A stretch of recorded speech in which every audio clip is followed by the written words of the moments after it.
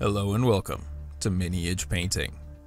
Today, I want to share my process of painting up 33 Bliss Barb archers for a commission I am working on.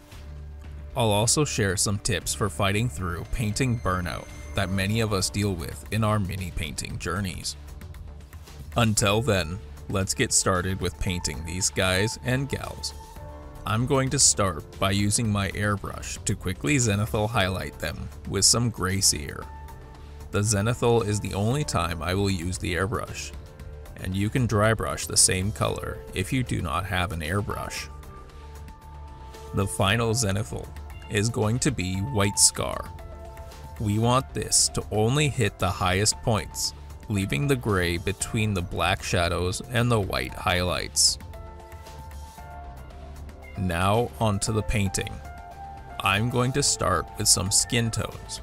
The client wants the models to have a couple of different skin colors, so I'm going to do this with 4 different contrast paints: Cygor Brown, Darkoth Flesh, Guilliman Flesh, and Skeleton Horde.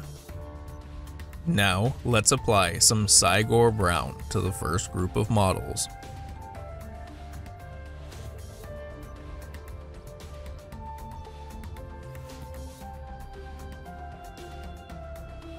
And now some Darkoth Flesh.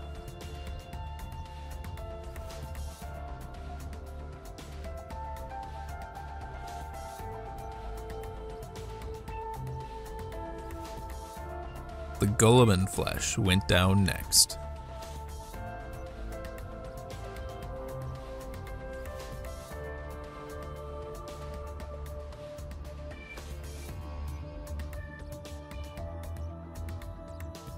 Finally, I applied the Skeleton Horde.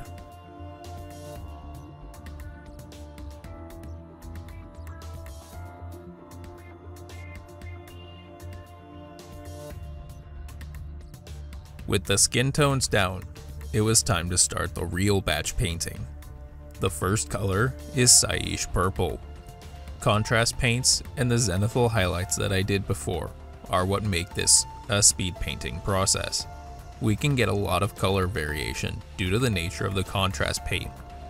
The Cyish Purple was applied to all the cloth that the models are wearing.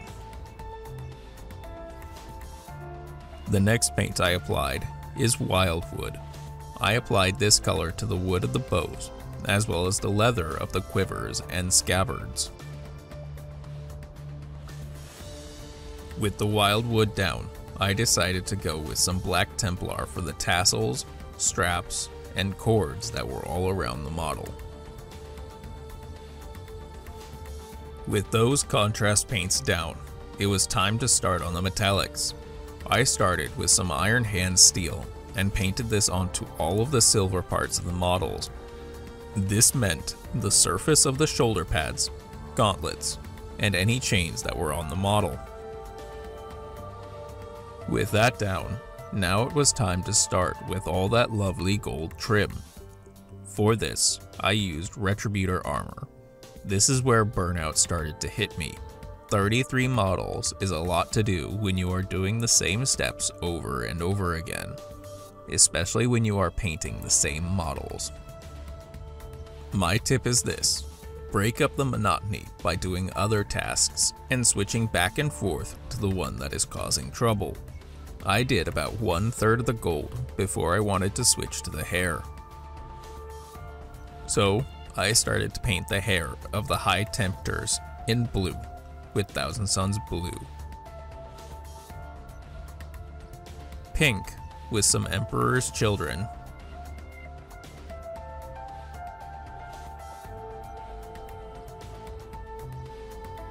and green with some Warpstone glow.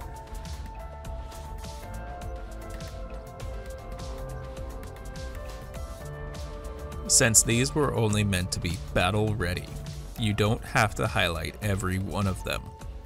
That said, I will be painting a Keeper of Secrets to a nice standard later. Keep a lookout for that video. Back to the hair.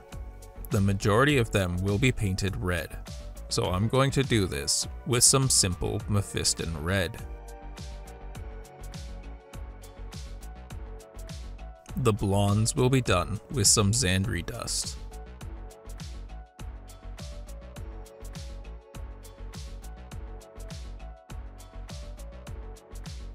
For some black hair, I'm using a 50-50 mix of Dark Reaper and Abaddon Black.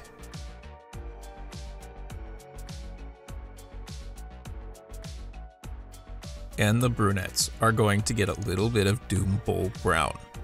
These hair recipes are simplified versions of the video that I did on the subject, which you can find there and in the video description below.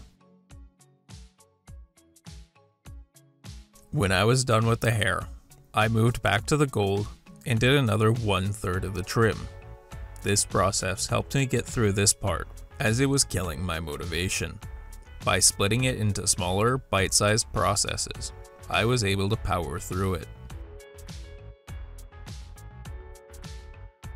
With the gold almost finished, I moved on to starting the bases. I did this by watering down some PVA glue in about a 2:1 ratio of glue and water.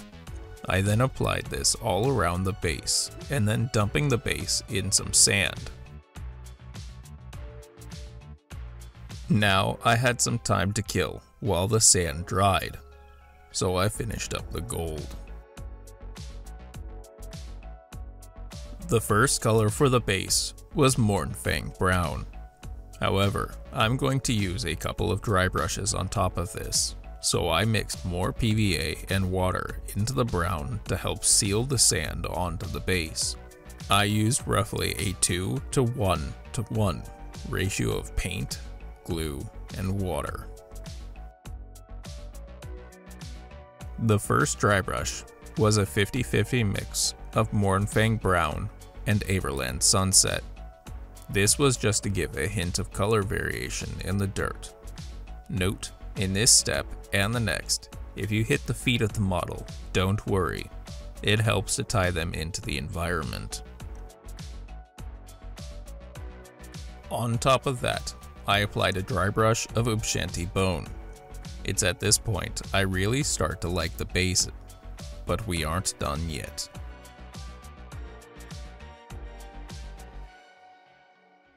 I took some Dawnstone and applied this all over the rocks and ruins on the base. Once that dried, I simply slapped on some Agrax Earthshade and called it good.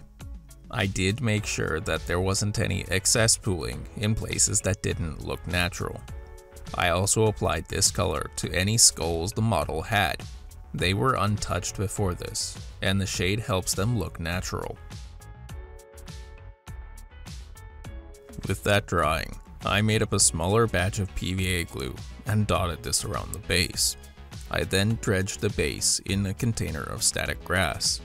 Some people use a static grass applicator, but I do not have one of those, and I find that doing just this is perfectly fine. The grass will stand up eventually. Finishing the bases off with a rim of Abaddon Black will leave us with some striking models.